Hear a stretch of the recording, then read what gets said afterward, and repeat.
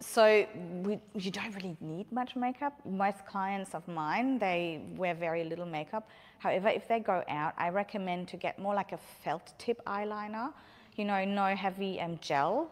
Gel eyeliners get really stuck in the base of the lashes. You know, the thick waxy eyeliners are really bad. Obviously no mascara on the top. Bottom is fine. Glitter is annoying, it gets dark, but if someone wants to go out and put glitter on their eyes, I mean, yeah. What if they want to do like eyeliner in the inner like waterline? Yeah, Okay. that's fine in the waterline, as long as they don't like touch the actual lashes with it.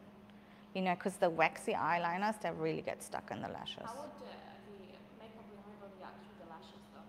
Is it going to get it off? The remover that we are using